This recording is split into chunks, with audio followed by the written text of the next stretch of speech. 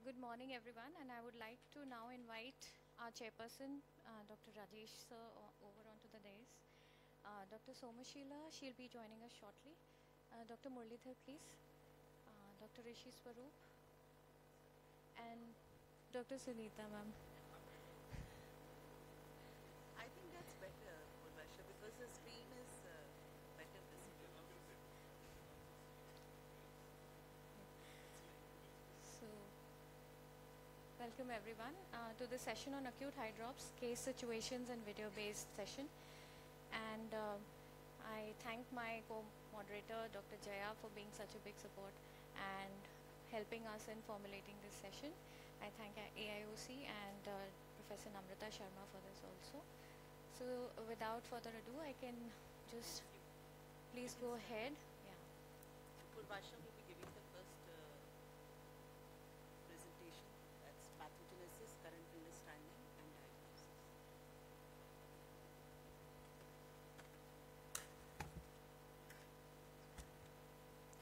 So we all know that acute hydrops was known to us since almost 1854, and the term was coined only in 1940.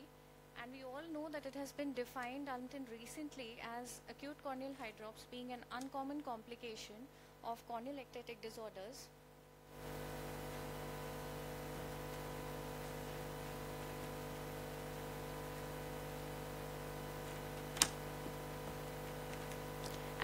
It involves sudden onset corneal edema as well as a rupture in the desmoid membrane and causes a lot of impaired vision and eye pain. So I'll come to that rupture in the desmoid membrane in a bit. And we know that it starts early in the 25 age group, as well as it's common in males. And the incidence of acute eye drops occurring in the fellow keratoconic eye is almost to the tune of 40%. It is seen more in cases of PMCD and keratoglobus. Can also be seen in post-LASIK ectasia eyes, post-trauma, post-RK, DLK and PK eyes for keratoconus, and even has been reported after cross-linking. The top risk factors are allergic disease leading to eye rubbing, a younger age group, and trisomy 21. So the eye rubbing might even precipitate the episode, which is marked by sudden onset loss of vision, photosensitivity and pain. And the slit lamp findings are very typical. It is marked stromal and microcystic edema of the epithelium, and there's as well as large bullae might also be seen, and there might be presence of intrastromal cysts and clefts. And Seidel's test might be positive, not because of the perforation but because of the transudation of fluid. And it's important to remember that the examination of the other eye is important for looking for the signs of ectasia and the predisposing conditions such as allergic eye disease. So most cases of acute hydrops spontaneously resolve over a period of 2 to 4 months. But they might be, if the defects are larger, then they might take longer time, along with vision impairing scars, as well as presence of corneal neovascularization. So coming over to the pathogenesis, with the current advances in our understanding of the disease, Dua et al. Have now described it as acute hydrops is due to a sudden split in the desmoid as well as the predesmatic layer, resulting in the ingress of aqueous within the stroma. So if we may take you through the types of desmoid detachment that are actually described. As we see in the picture on the top, there is a desmoid detachment which is seen, which is almost like a straight line, like a chord of the circle, and that is type 1 detachment, which is basically this rip in the desmoid as well as the predesmatic or the Dua's layer from the posterior stroma. In the second picture, there is an undulating membrane almost with a double contour, and this is type 2 detachment where only the desmoid membrane has detached. And in the lower picture, there is an undulating membrane in the periphery and as well as a straight line. So this is a mixed type of a detachment wherein both layers have detached and they are separated from each other. So when we look at a case of hydrops, especially on those histopathology sections which are retrieved from corneas which have undergone hydrops and now have undergone optical penetrating keratoplasty, what we find is a type 1 detachment where the edges of the tear are there in the predesmatic layer and the DM, and they remain rolled up or scarred here. The gap in between is usually lined by the endothelium as it slides over the posterior stroma then. In the OCT of these eyes, we can also see that there is a desmase along with the predesmatic layer detachment. In the periphery, there might be a type 1 tear and is seen as this configuration. But as we come towards the center, there might be a mixed type. However, as we reach the break, there will always be two layers that have detached. So they might be separated from each other, they might not be separated from each other, but they are usually the involvement of both the layers. And of course, there's this presence of intrastromal clefts and all. So in keratoconus, usually these breaks are central or paracentral and usually radial, whereas in PFCD, these are peripheral and crescentic. So based on these findings, Professor Murain from France tried to treat these corneas by opposing the posterior stroma and bringing together the edges of the torn posterior stroma without actually uncurling the DM, and they found that on post-op day 1 there was almost 40% resolution in this edema, which increased to the tune of 60% by the end of 2 weeks. So it helped bringing together the posterior edges of the stroma, helped in the faster resolution of edema.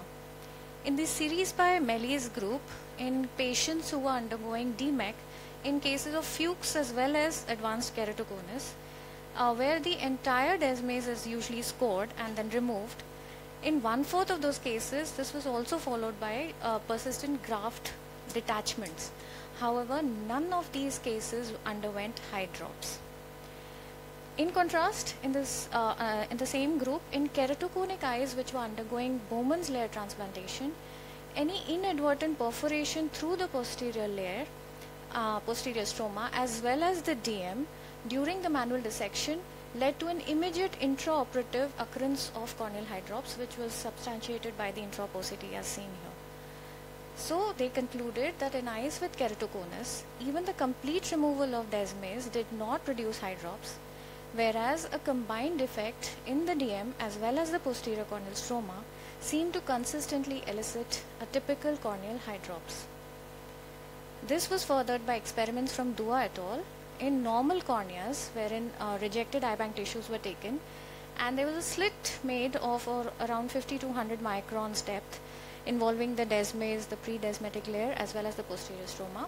And these eyes were now mounted on the artificial anterior chamber, and the pressure was raised up to 60 to 80 mm mercury, and they failed to produce any hydrops in this. So what does this mean? This means that acute hydrops results from tears in desmase membrane as well as the involvement of the Dua's layer in the context or in the presence of an abnormal collagen and proteoglycan matrix of keratoconus eyes, not just any normal corneas, but in presence of abnormal collagen, which can be seen even up to the level of basement membrane. And keratoconus being a multifactorial disease, what role does eye rubbing have to play in this? So there were experiments by Kinoshita and Meek group which have subjected normal corneas to transmission electron microscopy, and in the picture on the top where we see this pink layer, that's the layer of keratocytes, and the blue one depicts the desmase membrane, and these yellow structures, these are microfibrillary bundles of elastin which are seen maximum in the Dua's layer in normal corneas. In contrast, in the lower picture, if keratoconic eyes, especially with eye rubbers, what we see is a total loss or total absence of these yellow fibers, indicating that elastin was degraded in the PDL or the Dua's layer in keratoconus eyes due to eye rubbing. This was also substantiated by immunohistology studies which showed that in the normal eyes there is this green elastin layer which is present, which is totally absent in the bottom picture. So this was about pathogenesis. Coming over to investigations which are used for anterior segment OCT. The traditional modalities for hydrops, the traditional modalities that we use are corneal tomography for the other eye, basically to see if there are signs of ectasia in the uninvolved eye and for diagnosing and monitoring its progress. ASOCT usually helps us, and if the edema is quite significant, then ultrasound biomicroscopy along with in vivo confocal microscopy can come to our help. In general, ASOCT is very helpful in characterizing the edema, to know the site size and the configuration of the tear, and to monitor the clinical course. So we can know the resolution of edema, reattachment, as well as the scar formation predictors. So in this study of 191 eyes, what we saw, what they demonstrated was, this was a prospective study based on all these OCT, serial OCTs taken, and they found out that 11 of these 191 eyes had undergone hydrops, and what all they studied were epithelial thickness, the stromal thickness, the epithelial to stromal ratio, the presence of hyperreflective anomalies over the Bowman's layer, as well as presence of work striae. And they devised this classification where they showed that class 3 and 3A and B were more prone to develop hydrops, and class 4, where there was this panstromal scar, was sort of now immune to development of hydrops. So this showed that stage 3 had the maximum or the most number of hydrops cases. So in classically stage 3, what they saw was increased epithelial thickening along with stromal thinning, the hyperreflective irregularities of the Bowman's membrane. These were the serial pictures of cases that underwent hydrops, and there was this presence of intrastromal scars and all, and then the resolution with the total scar formation. So what they concluded was increased epithelial thickening with stromal thinning at the cone and the presence of anterior hyperreflectivities of the Bowman's layer were predictive of OCT developing hydrops. There was a study by Basu et al. Which characterized the 3 types of posterior findings of the DM, and there was these ultrasound biomicroscopy studies which can be used to detect the tear in the DM by visualizing the absence of normal continuous curvilinear hyperintense DM spike. In vivo confocal microscopy also can be used to demonstrate edema, the presence of these keratocytes, and the presence of these the inflammatory cells like these speckled bodies in the vertical row, which predict corneal neovascularization. However, in the regular clinical setting, it's basically a clinical diagnosis. OCT helps us to capture most of the data, and UBM and IVCM can help us later. Thank you. So, I now request Dr. Sumana to please take over and present her talk on conservative management, non-surgical strategies in acute hydrops management. Thank you, Dr. Sumana. Thanks, Dr. Purvasa. A very good morning to all of you. And it's an honor to be here. I give thanks to AIOS and Dr. Jaya Gupta and Dr. Purvasa for roping me in. So after the fantastic talk that Dr. Purvasa gave, I will talk a few things about the conservative management strategies in acute hydrops.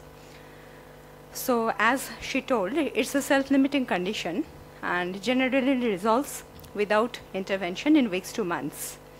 So actually conservative management aims to provide symptomatic relief and promotes spontaneous resolution of hydrops via aqueous suppressants, steroids, and hyperosmotic agents.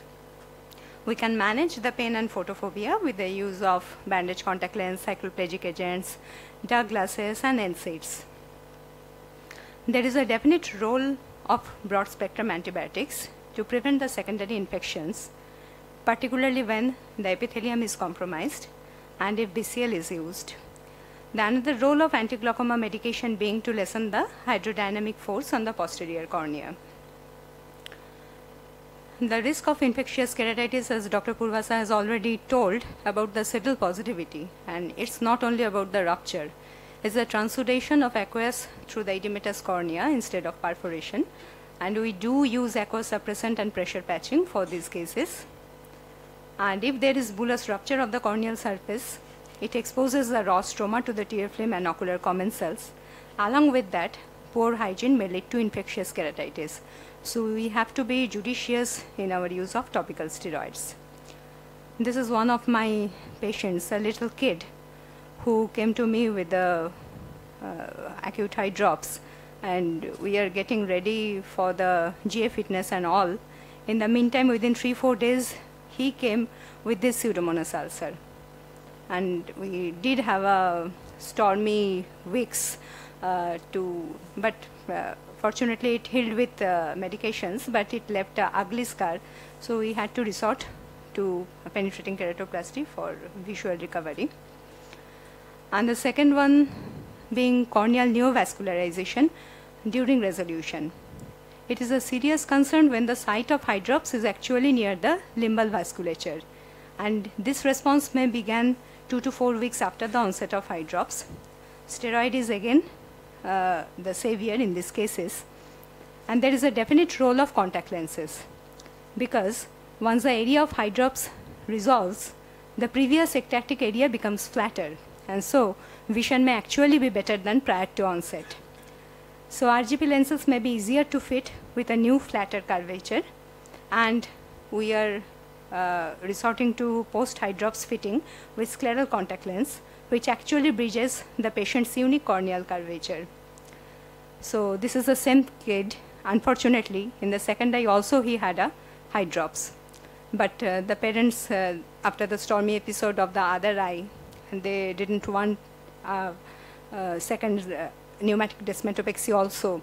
So we treated him with medical management, and post-resolution 3 months, his vision with miniscleral lenses did improve to 6/9.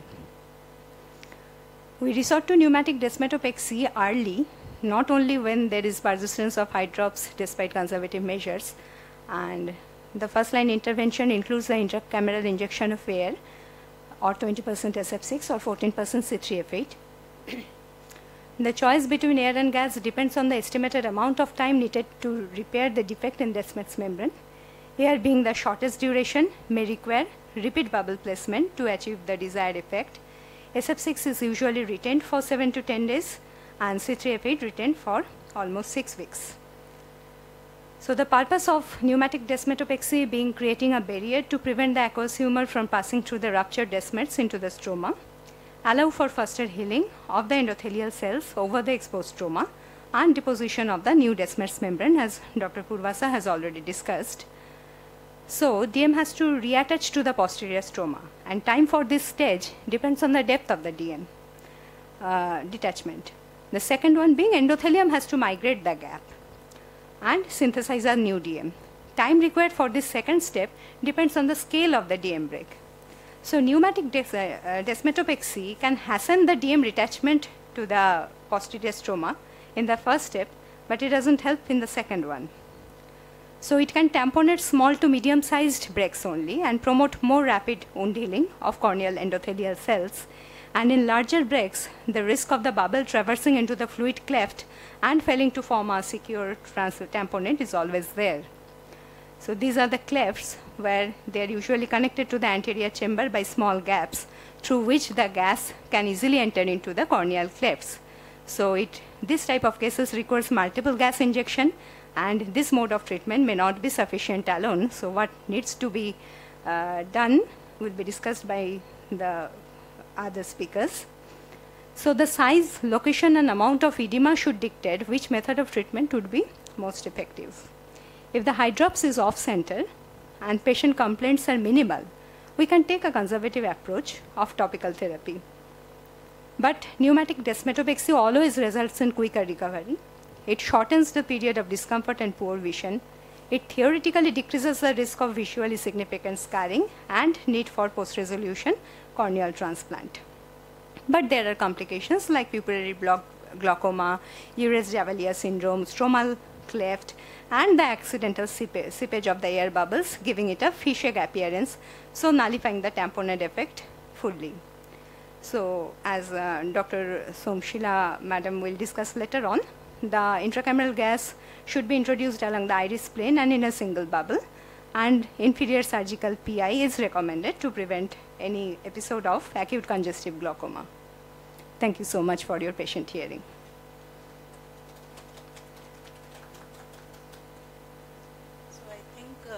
have the discussion later on after Dr. Sunita's talk. Is that okay? Okay, so ma'am, over to you for strategies and application of compression sutures for rapid resolution of acute hydrops.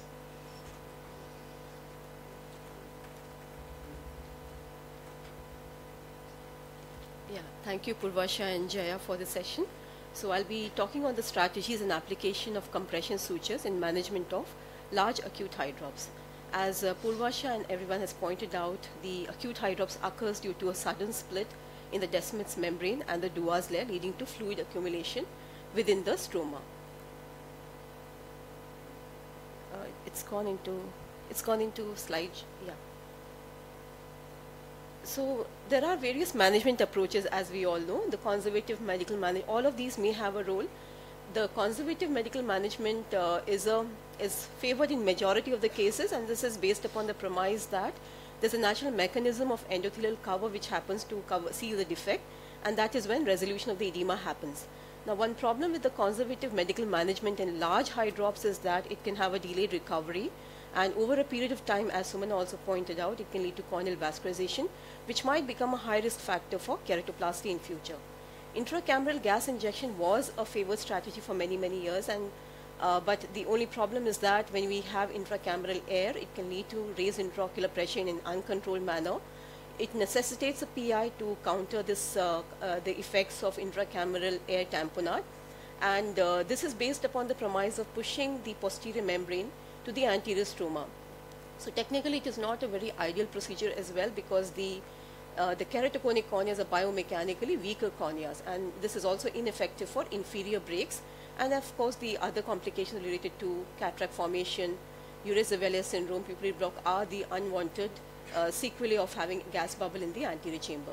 Full thickness compression sutures have also been a strategy, and this is done to bring the edges of the tear together, but difficulties of inherent to the procedure is there because one cannot pass the full thickness sutures through and through in a grossly edematous hydrops cornea. The sutures are also not designed in a way to pass the sutures through and through the area of the hydrops.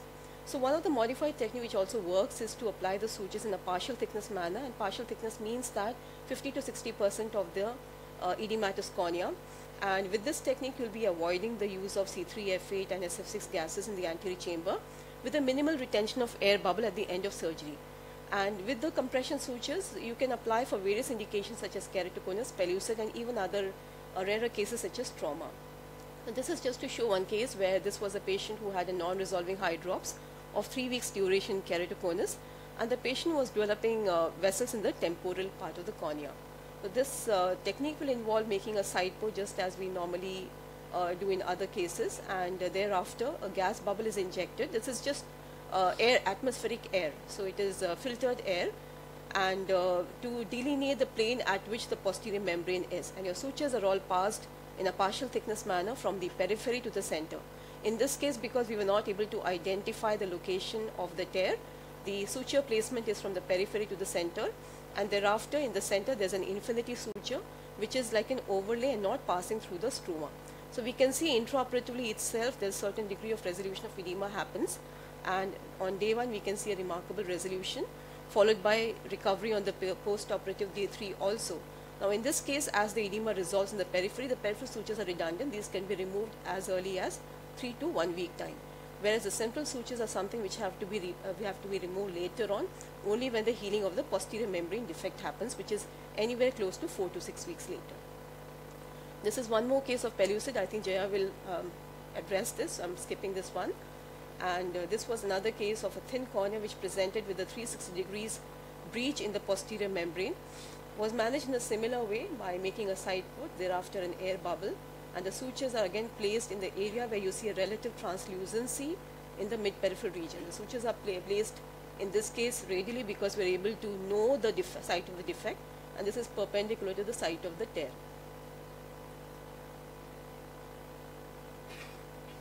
So following placement of the sutures, BCL is applied. Yeah, it almost looks like a keratoplasty, but that's how it was. And this is a day 1 picture. Excuse me. And the 1 week picture where there's a good resolution of hydrops and edema in this particular instance.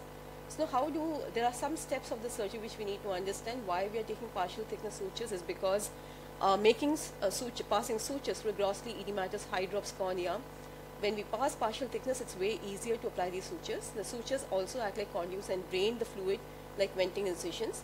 And thereafter, and because of this reason, we also see the edema resolving intraoperatively itself. We use air, 100% air bubble, not C3F8 or SF6, and this eliminates the risk of gas bubble complications such as pupillary block and other unwanted sequelae and effects. And this is not dependent upon the location of the tear. So it's not dependent upon where the gas is in the anterior chamber, and will have diverse applications. Now with respect to suturing patterns, there can be several patterns which we can apply in taking the sutures. General guiding principle is having the sutures placed perpendicular to the site of tear when it can be identified, when we are able to localize the tear. But when we are not able to localize it, as what is seen in the cartoon B, C, D and E, the placement of the sutures can be arcuate from the periphery to the mid-center, followed by an infinity or a vertical or a mattress suture in the central visual axis. This is also because we don't want the sutures to pass within the stroma, and that will induce more scarring in the visual axis. So this could be the various modification configurations applying the suturing in Hydrops. And how do we localize? Quite often the localizing the break on anterior segment OCT is not possible because the cornea is grossly edematous, but intraoperatively using the light pipe or the endofibrillator is also something which can be used to localize the site of the tear. And how the mechanism of resolution of edema happens is explained by this cartoon, where when we apply compression sutures, the compression sutures effect is to bring the anterior surface closer to the posterior membrane, and thereby the natural process is facilitated. Now we did this technique in more than 29 eyes, but I'm just presenting this data where we looked at the resolution of edema with respect to the preoperative baseline edema. So all of these cases were grade 3 edema, meaning they were more than 5 to 6 millimeters in diameter, and the resolution of edema was quite dramatic, and 76% if we grade it to the preoperative baseline level on day 1, and subsequently 92 to 99% by 2-3 weeks later. Mean pachymetry, which was unrecordable at the baseline, became recordable on day 1 itself and was gradually reducing over a period of time. Majority of the cases, yes, this will not prevent complete scarring. Majority of the cases could be managed with glass and contact lenses. One patient did require a keratoplasty because he did not want to use contact lenses. But these are some of the representative cases as we see preoperative picture, and then on the same day how the picture looks like. And then on the day 4, the edema resolution, which happens dramatically on the next 1 week. And this is again one more case where we see a significant edema in the center, and there are multiple loculi, so there are multiple openings in the posterior membrane, and with a similar technique the patient has a good resolution. One more case. This particular case I just wanted to highlight. This was a patient who was a Down syndrome and 5 weeks history, and he was extremely photophobic. So this is a grossly edematous cornea, and this is almost like a long history, and some bit of fibrosis starts setting in because of the long-standing hydrops. So it's not an ideal situation, but because your sutures when you pass will keep on breaking because of fibrosis, you cannot have a real very compression. In fact, you'll have to take sutures multiple times. But then still, because the patient was very symptomatic and we had to manage this case, we took the patient, and with the same technique, it was from the periphery to center. The sutures were applied, and on table, like towards the conclusion of the surgery, the eye looks way better. And since we wanted to remove all the sutures, and day 1 also the peripheral edema clears, but since we have to remove all sutures in one go, not give multiple anesthesia to this patient, at 2 months when all sutures were removed, this patient had a decently fair corneal scarring and relatively better looking eye compared to how it would have healed otherwise in a long time. So this was something which can be even adopted for large hydrops with a long-standing history. Now this is one case which I would just want to share here, not that it has to be done in every case, but this was a patient who had again multiple loculi on the posterior membrane, and this can be made out from the profile view of the patient, and you can see that there's a relative translucence in the center. There are multiple loculi, and the cornea is grossly edematous, and if you look at the anterior part of the cornea on the OCT, there is a large area of defect there. Now in such cases, quite often when we pass sutures, a little tighter sutures, it can lead to cheese wiring of the epithelium. So this was one modified thing which was done in this case, where instead of taking sutures directly, and we can see that the center area, there's a big defect over there. So we used a BCL,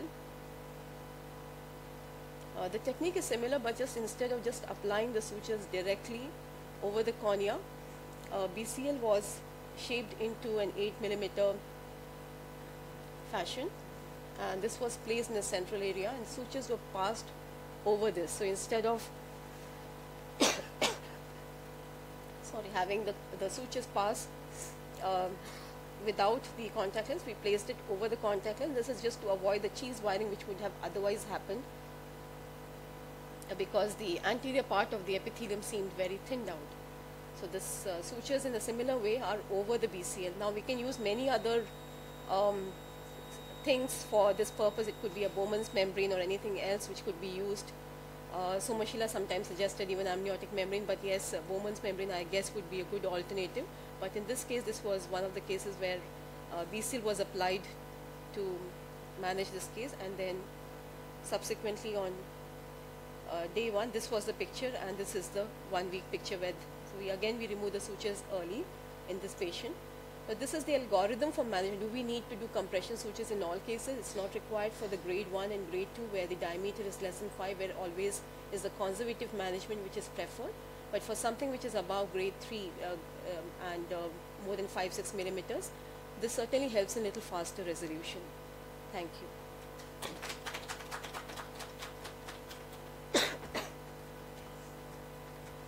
Thank you so much, Dr. Sunita ma'am, for sharing your experience and beautiful videos with innovative techniques. I now request Dr. Somashila to please take over her talk on is desmetopexy obsolete? Thank you so much. Actually, I really wanted to go before Sunita because after her presentation, I think there's no is. I think desmetopexy alone is probably obsolete. So I'm just going to show a small case. In fact, I've also stopped doing desmetopexy after Sunita's work, and one of the videos was also mine, by the way. The PMCD, that was a remarkable case. The patient's corneal edema cleared within an hour. I was just describing post-operatively when we opened the patch. That was an amazing case. The first case that I did under her guidance. So this was way back when we were doing, in the dark ages, when we were doing only desmetopexy, in 2016. So 10-year-old girl. Okay, have a counter to that. No, okay, so that's why it still is obsolete. Yeah, I jest.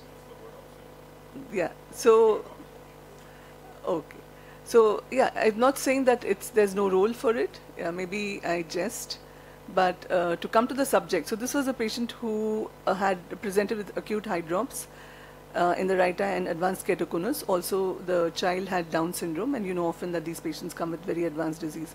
So I'm going to the eye that had acute hydrops when the child presented.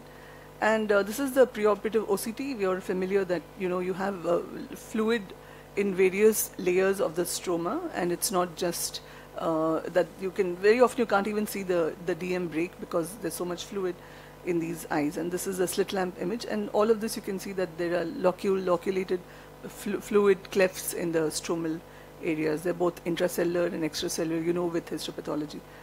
So, so we decided to go ahead with desmetopexy, and our practice was to do air desmetopexy initially, and of course a surgical PI, and then if if it persists, then the second time around we would usually do an isoexpansile gas. Some of us would select an isoexpansile in the first go itself. But because of its problems, and in a patient like this, you don't want to take up for GE repeatedly, I decided to go ahead with air only. And this was, in our hands, it used to work fairly well. In a week or 2 weeks, we used to see good results with desmetopexy. So here on day 4, we saw that the edema had certainly cleared. But the OCT also shows something similar. At least the edema, at least the fluid in the posterior cornea seemed to have decreased. But this large cleft of fluid was still there. And we decided to wait and used conservative therapy. But by day 14, again, what you can notice is that the entire cornea is very edematous, and also, again, you can see fluid. So that was not tamponading the break. Perhaps the air absorbed partially. So the plan was to repeat the desmetopexy. And in this situation, we used some of the techniques that we do in DSEC. And what we did is that first of all made the side port and released the aqueous fluid, and we made a sort of a venting incision here and manually massaged the fluid in the interface, because as you remember, the OCT showed that a lot of fluid was very anterior, just below the epithelium. So gently massaged, and you can, as you keep doing it, you could see that there's some decrease in the fluid, and the corneal layers get a little bit clearer, and the eye looks a little collapsed. That's because the fluid is just coming out of the corneal layers. And just very gently kept doing this. We kept the air in the AC so we don't inadvertently collapse the AC and contact the crystalline lens. And we did refill the air. I've edited all of that out. And this spent a good 5 minutes in very gently massaging this. We don't have intraop OCT. I think that would have helped a lot for us to see how much air there is. So we kept doing that. And at the end of it, this time refilled with gas with isoexpansyl C3F8. Kept a full chamber air fill for about 7-8 minutes, and after that released just a little bit of air so that it was mobile. And I didn't do a surgical PI the first time round. I did it the second time when we used isoexpansyl gas. So this actually worked pretty well, but I must tell you that if I do this case now, I would definitely apply compression sutures as well. I would use air perhaps, but I would resort more on compression sutures, because this is proving the point that a lot of fluid which is anterior is not, we're not able to get at it with the air. So the air can just, or the gas, that can just scaffold the DM. The idea is to have it there. It's not like it'll push the DM back, you know that. So the idea is to have it there so that the pseudo cornea that we see in histopath comes back, and it helps the endothelial cells slide back into place, and that's how the break is sealed. And it's not that you have a new DM over there. So this child did pretty well. This was 6 months out, and child is now in the late, not even 20, and uses a scleral contact lens, but not all the time. And with the scleral contact lens, the vision is 20/50. So we avoided doing a graft, and the other eye is fairly good for this young patient. So Sunita already covered this, so I'll skip all of this. Yeah. So is it obsolete? I would say no, but would I do it only as only technique? In my hands now, I've changed my practice. So ever since we did the study with Sunita, I'm very convinced that both compression sutures as well as air, both combined together, would probably give the best outcome. But you have to decide case to case based on what kind of DM break it is and what kind of ectasia we're looking at. So yeah, thank you. Thank you, Dr. Somashila. I now invite the discussion, and Dr. Rajesh sir was trying to say something about.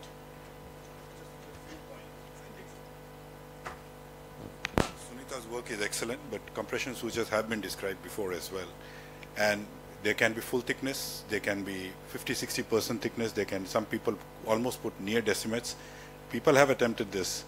So the only comment is, I think if you see a patient with hydrops, conservative management also works. It depends on the severity of the hydrops. So if you see a patient, if you see a child, I don't think the first instance would be either to put a gas or put compression sutures. How symptomatic and how severe the hydrops is, you will initially treat with medical management and see. If you see a good resolution with the medical management, then you don't need to intervene. But if it is something that is not showing results, and if you are doing OCT and you find that it's remaining the same, then you discuss the option of intervention. If the break is not very big and not as severe as what you have seen in some of these cases, putting a simple gas air or gas bubble with an inferior PI also works. So it doesn't involve any suturing in the cornea. Now, suturing the cornea is good, but remember, in an edematous cornea, when you try to put sutures, your sutures are going to cheese wire. So the principle how in Sunita's videos is working, those sutures, they're not working primarily by compression. What they are doing is, they're also creating a track for the fluid to come out. Okay, so it's the same thing what Dr. Vajpayee had shown, you know. He was putting a venting incision in the same way to release fluid from those pockets. So when the sutures are passed in the edematous cornea in the periphery, it's allowing the fluid to seep out, and at the same time the swollen tissue is compressed. So it cannot, the fluid cannot refill them. What is important in what technique I would do is, I would put those mattress sutures, because the sutures are in the normal cornea. So they are less likely to cheese wire when you put across a larger area. You put a contact lens, maybe I would go one step forward. I would take maybe a DSAC cap or a corneal tissue, punch out a small button, And I will use that the same way they put in scleral buckle. They put the buckle material, put the sutures over it, and the buckle then. So why not do the same thing on the cornea? And instead of using a contact lens, which is very thin, doesn't have the rigidity, why not take a corneal tissue? Take a corneal tissue of 300, 400 microns, punch out a small piece, put it there, and then use, maybe even if you wanted to use, instead of 10-0 nylon, you can even use 8-0 Vicryl to get the kind of compression effect. Press the cornea and then put a contact lens. So then what happens is, once the edema resolves, then this can be, you can remove it over a period of few weeks. And being a corneal tissue, this is just, I've not done it, but this is just an afterthought looking at that. So I think it's important to identify, plan, and then do it. And putting sutures, because these sutures are likely to become loose, don't send your patients away. You need to see them, because a loose suture in that scenario can be, with the edematous cornea, can be a nidus for infection. And if your patient tends to have an infection in that scenario, like what Sumana was showing in her patient, if you have coexisting allergic eye disease or something like that, it can be very detrimental for the patient as well. So we need to have a mix of all these different techniques and then choose it and use it for our patients. But yes, hydrops can be managed, but you have to you have to observe and then do it. Despite doing the best of suturing, sometimes the edema may resolve, but the scar may still persist, so they may still require some sort of surgical procedure. But performing a surgical procedure in a non-edematous cornea is far easier than trying to do it in a cornea that's completely swollen. I would like to counter-argue, if I can, Purvasha. Sure. So about the initial part, when you mentioned that we can do conservative management. So Sayan Basu from our team had published long back that he had compared patients where we had conservatively managed as a group and those patients where we had intervened. And he had showed very conclusively that though both groups work, but the time that it takes for intervention is cut down by half. I just want to complete. So number one is that the time it takes is cut down by half, which is very important in pediatric patients. Maybe not so much in adult patients. Of course, the adult patients they're very concerned, all of them, that it's not going away. You know that. They keep asking. So that is one aspect. Psychologically, they're very disturbed and so on. But for the pediatric patients, it makes a difference. The second point I had, which Sunita and Murli's group, they've looked at, is the vascularization. The more you let the edema be in the cornea, the more are going to be the vessels, especially because we have a lot of patients with allergy. And then that compromises eventually when you want to do a transplant or even a DALC. So these are the two reasons why I'm strongly convinced that there's more role, except as Dr. Sumana said, that when you have a peripheral hydrops. So there's more role of intervention than conservative therapy in a large majority. And about desmetopexy, you have to see it to believe. Imagine, for 15 years of my career, I'm doing only desmetopexy. And you have to see what these, so this is not the compression sutures full thickness. So, and each case is a little different. So there's an algorithm. I'm sorry, I'm just going on. No. I completely agree with your point. But what I'm trying to tell you is, depending on the severity of the hydrops, every case of hydrop doesn't present like what Sunita has shown. So, and when I said conservative management, I don't mean for months. I said at least for the first 1 or 2 weeks. In 1 or 2 weeks, you are not going to get vascularization. Because there have been cases where even they come back, sometimes we explain to the patient that you need a procedure, they say we need time to think. And they come back in 2 weeks' time, and then you see a different clinical picture. So I said that for every case, you don't really need to jump in and immediately intervene, waiting for a week or two.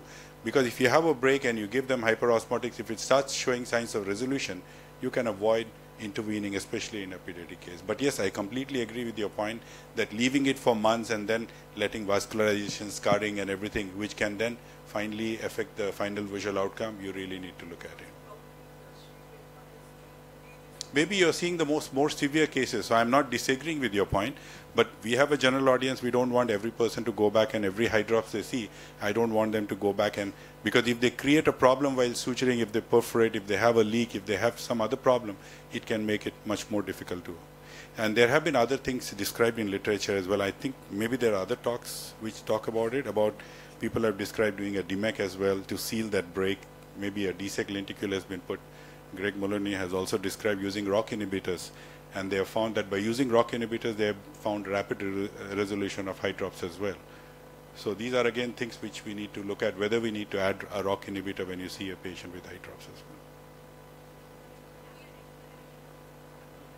Yeah, that's okay. I don't think that the reticular edema is the thing for which you do that. Even if I have patients, if I tell them the reticular edema, if you convince them, they say, okay, it doesn't make, but ultimately you want to look at what beneficial effect it's giving over a period of time.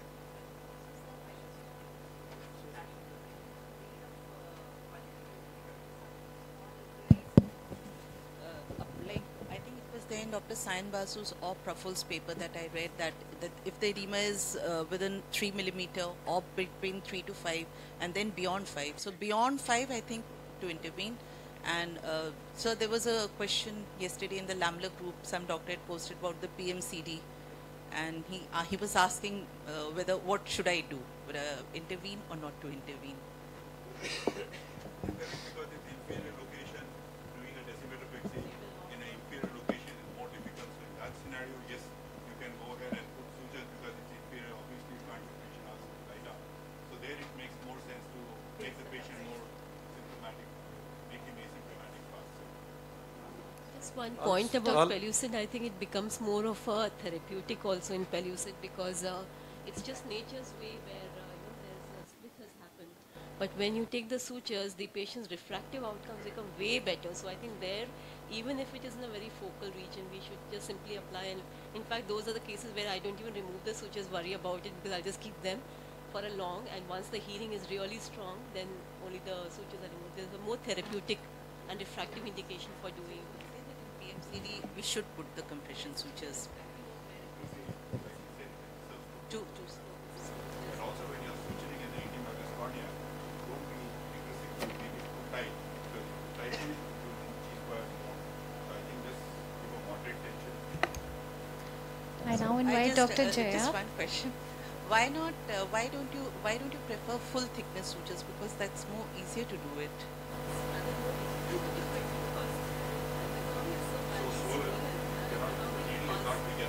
Okay, to go past.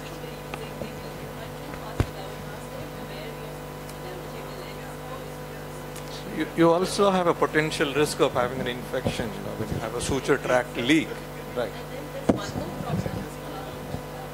One more problem if you're taking full thickness is that when you remove the sutures and if the healing has not happened in that area, you'll have a fistula there. It'll keep on leaking.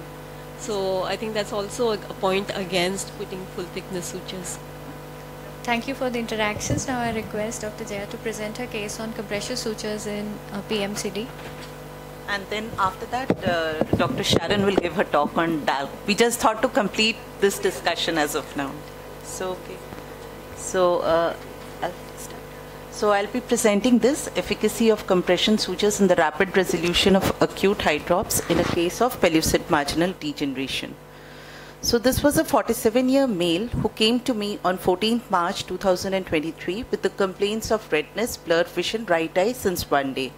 There was history of healed hydrops in the left eye a decade back.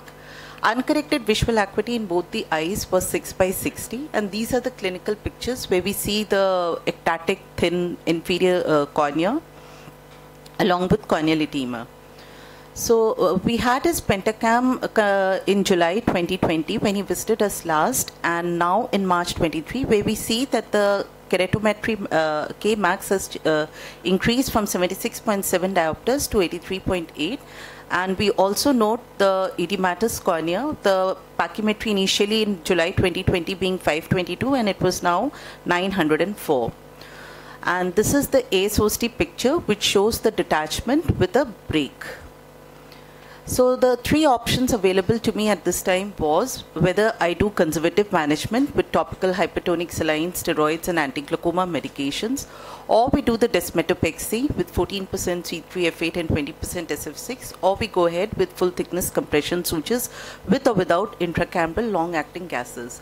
So at this point I had a discussion with Dr. Sunita since we were all reading this paper of hers, and she beautifully guided me through her notes and diagrams how to proceed the case.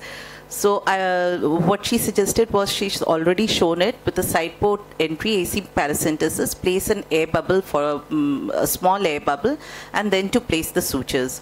But what ma'am had suggested was this figure of 8 and vertical mattress sutures. I was most comfortable with placing radial sutures, so I went ahead with this. So this is, I don't have a surgical video, but this is how I just placed the radial sutures using 10-0 nylon. And this is the first post-operative day 1 picture where we see that the edema has cleared quite a lot. And on post-operative day 3, this was the picture when almost all of the edema has gone. And even on the ASOST, we see a very well-settled desmids. And the refraction, the patient's best corrected visual acuity had improved to 618 with a very minimal correction. So at 3 months later, we did the suture removal, and the uncorrected visual acuity being 6/36, though there was a change in refraction. So, and this is the final picture of the patient. And in topography, we again noticed that the Kmax from 83.8 had now come down to 61.9 diopters. So that was my case. And conclude over here. Yeah. Thank you, Dr. Jaya. Now request Dr. Sharon to present a talk on nuances in PK and deep anterior lamellar keratoplasty in Hydrops. Thank you, Sharon, for being here with us.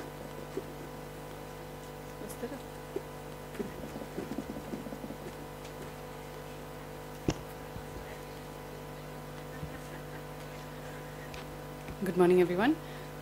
At the outset, thank you to AIOS and thank you to Dr. Purvasha and Dr. Jaya for including me in this session. It's been lovely talks till now. So we're switching gears a little bit. I'm going to be talking about what we do once that Hydrops resolves. I haven't done any PKO DALC in acute Hydrops, but I'm sure our erudite audience and panelists may have some input, so I would welcome them. So when we're talking about doing a corneal transplant in a patient who has healed from Hydrops, there are a few decisions to be made. One is, of course, if you're doing a transplant, what kind of transplant we would like to do. A preference would always be to try for a lamellar keratoplasty, in this case being a DALC. And how we make that decision is, of course, a very strict slit lamp examination and anterior segment OCT to look for the scar. And what you're looking at is trying to see the location of the scar, so whether it's central or it's off the visual axis. Of course, it's going to be deep, but what is very interesting is that when it heals, even though we see that it's a large scar, if you look on the slit lamp, there may not be a very large involvement of the DM endothelium complex in the visual axis, and in that case, then again, we can get away with doing a lamellar keratoplasty. So when we're looking at doing a DALC, what we need to understand is how we size the graft. We want to include the entire cone. And this is another benefit of waiting for the Hydrops edema to resolve, because once it resolves, you can actually assess how large your graft needs to be and where you need to position your graft. The depth, of course, when we're doing the peripheral dissection, depends when we're starting on the thickness there, but usually it's similar to what we are doing for a regular DALC. Preferred technique in this condition post-Hydrops would be a manual dissection. Better to avoid a big bubble, because during a big bubble injection, you can have a split in the area which was the earlier Hydrops break. Even if you do have a small perforation when you're doing the dissection, most of the time it can be managed, and we very rarely have to convert to a penetrating keratoplasty. So when we're doing the things to plan preoperatively and intraoperatively for this is, of course, where to start the dissection. Usually, similarly to how we do a regular DALC, we do start in the periphery, and I'll show a small video for that.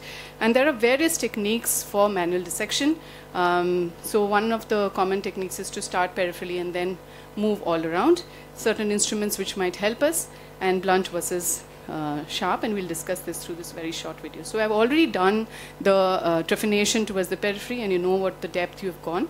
One easy thing to do is try to go in deep, like how we do it when we're going to form our big bubble. So you try to go as close to the DM as possible, and then use a blunt tip scissors to do a very minimal dissection.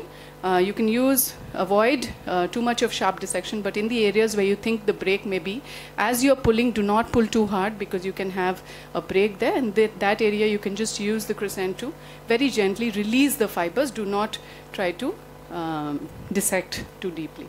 So I'll just show a few cases to elucidate how we can get fairly good results. So this was a child who had large Hydrops. You can see the intrastromal clefts there. And we did do a compression sutures and early resolution of edema, as was beautifully shown in the previous talks.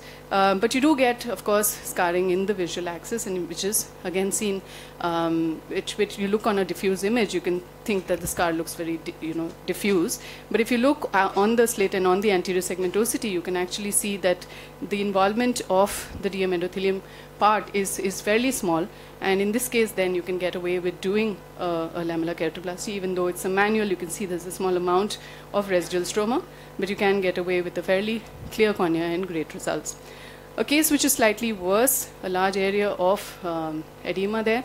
Again, in this case, this is one of my earlier cases, and I wanted to highlight something here. Because it was bang in the visual axis, I thought I didn't feel like putting a suture right in the center.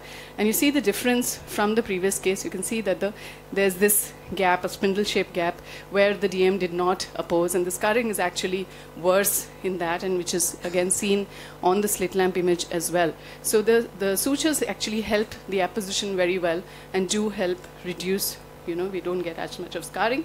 You can still get away with doing a DALC, and the scar is not that visible except if you look at an angle, and these patients still have good visual outcomes. So the need to do a penetrating keratoplasty in most of these cases is limited. So what do you do in case of a perforation? Of course, it depends on where the perforation happened and where in the surgery. If you finished most of your dissection, you're left with a very small part of your dissection, then you don't need to worry at all. You can either continue with your dissection or just leave a small patch of stroma there to try and just tamponade it till you finish the rest of your dissection. And you can see this towards the edge. I'm almost finished with the dissection and think, I'm clear through. But just at the end, you have a dissection, you have a perforation. So another tip there would be to avoid, I'm using a crescent, and that was the mistake, thinking that there's not much of a, can I move it? Not much of a chance of a perforation, but then overconfidence always leads to a fall. So that's the perforation. So nothing much to do. You just do the, give a little tamponade, complete your dissection. And because we've already finished most of the other dissection, it doesn't matter. Penetrating keratoplasty, if you really have a very, very large scar and you think it's not going to benefit from a lamellar keratoplasty, you can go ahead and do a penetrating keratoplasty. Sizing and positioning remains regular, but the technique can be modified depending on type, location of ectasia. In this case, we did a femtosecond keratoplasty for this patient, and he did very, very well. This was a patient who had a large hydrops as, sorry, some animation. So the same case which I had the image, you can see that there's a large hydrops, which clears beautifully with the compression sutures, but the posterior scarring was quite significant, and so we went and did a keratoplasty. My last case, which I wanted to show, like many of the cases, this is a PMCD. But what was interesting is that the break was much more central rather than periphery when we looked on the imaging and on the slit lamp. So then, once we had done the compression sutures, we were left with a case where you have the central scarring and inferior thinning, which then we were trying to wonder how to tackle.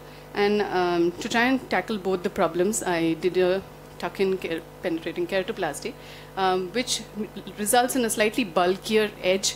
So you can see the scarring there, but the central area is good, and it has the advantage of not having to take a very, very large, full-thickness keratoplasty. So the benefits of maybe doing, waiting, doing it in a chronic stage where there's an acute. Acute, of course, you can reduce the number of interventions required for the patient. But sometimes in chronic, if we wait, we've done the compression sutures or the desmetopexy, the scarring, the final scarring is fairly minimal, and you can get away with even a scleral lens, or sometimes you may not need that and may even avoid a keratoplasty in some cases. You can judge from case to case on whether you want to go ahead for acute or chronic. So I'm sure there may be a lot of comments and suggestions from our panelists here, and I welcome them.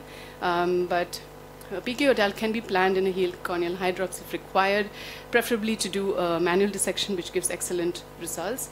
Patient needs to be counseled, and that's very, very important, about the recovery and some residual scarring which we may have. And assessment of the size and location of the scar is essential so that we can plan the surgery properly and give a good post-operative outcomes. Thank you. Purvasha, I'm in time. Strict instructions. Finishing on time and with such a lovely presentation. I request Dr. Rishi to comment on the cases. And meanwhile, I request Dr. Praful to please go ahead with his presentation on recalcitrant cases using the microscope integrated OCT. Thank you, Dr. Purvasha. Lovely course. And I think the first case was a perfect case, and I think compression sutures were the perfect management strategy. You did perfectly well, so there's really nothing new to tell. In your case, lovely presentation, but I feel that the last case where you did the tuck-in penetrating, you could have done a lamella. Yeah, it was an yeah, but you'll be surprised sometimes how you may not get 20/20, but you may even 20/30 is a good outcome, and over time with remodeling, even that kind of gets better. Yeah, yeah. Especially because it's a larger graft, the chance of failure will be always. Yeah, yeah. Fingers crossed. Yes.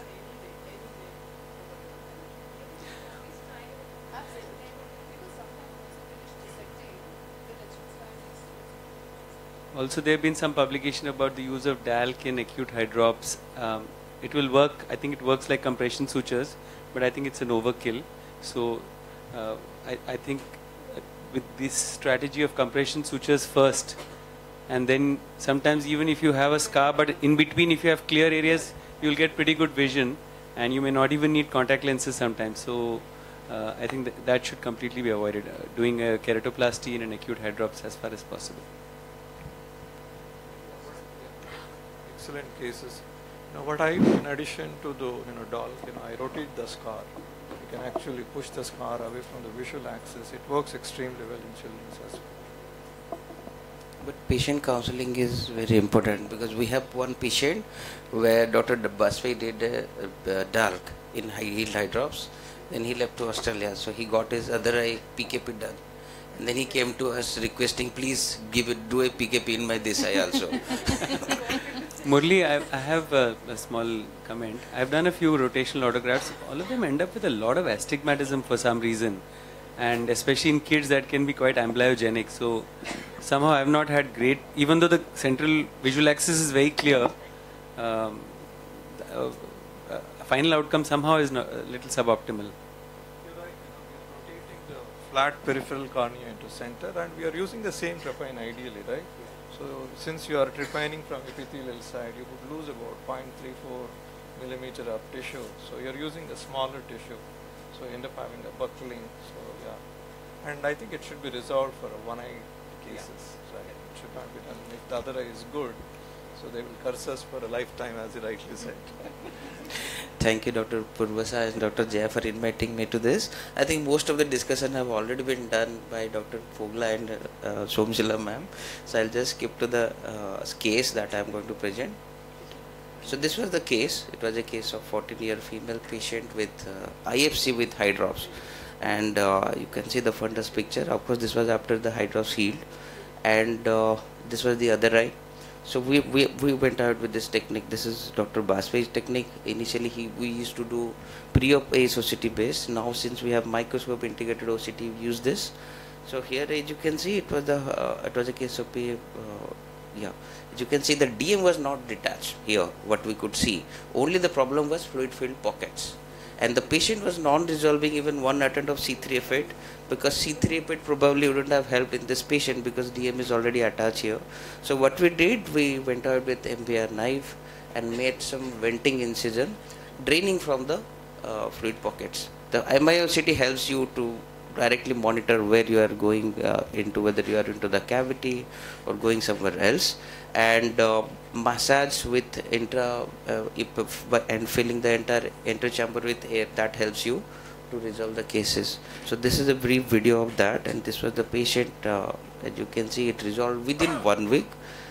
And this is the extended version of the vision. Just I would like to continue a few things. Yes. So at times it's not that easy. As you can see, a lot of bleeding happened in this patient because there was a limbal vascularization was there.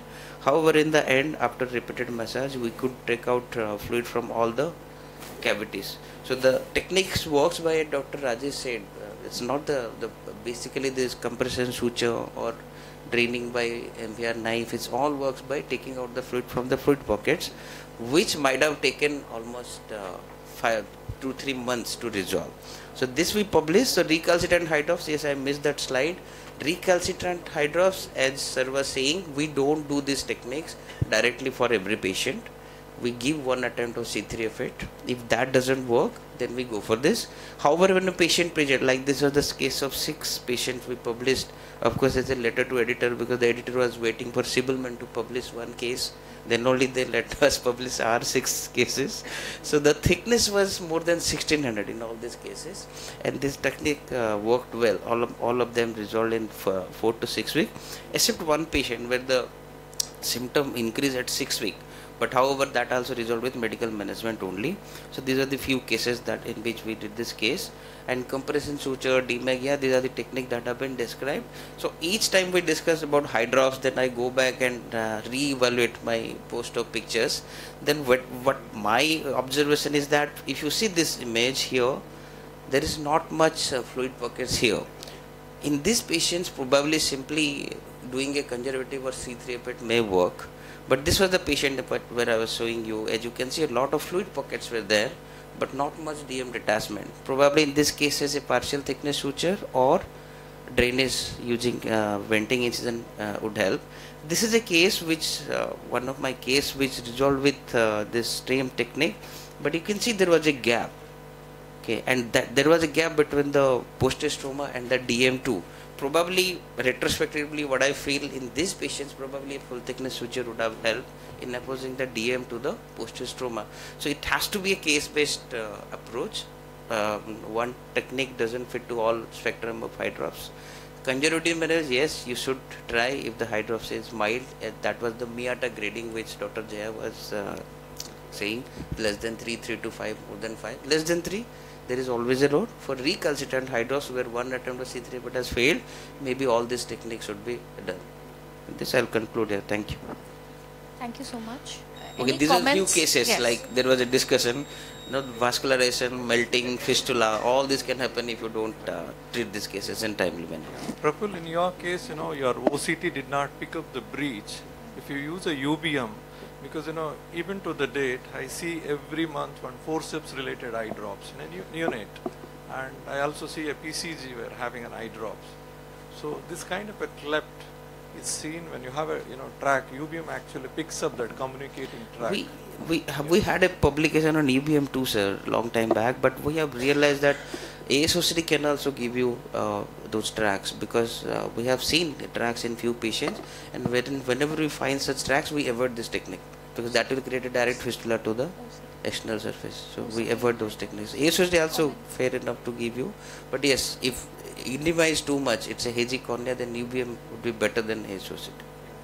So the compression suture generally resorted to the moderate to severe cases where this is mechanistically addressed the corneal weakening, because it's unable to contain the biomechanical stress.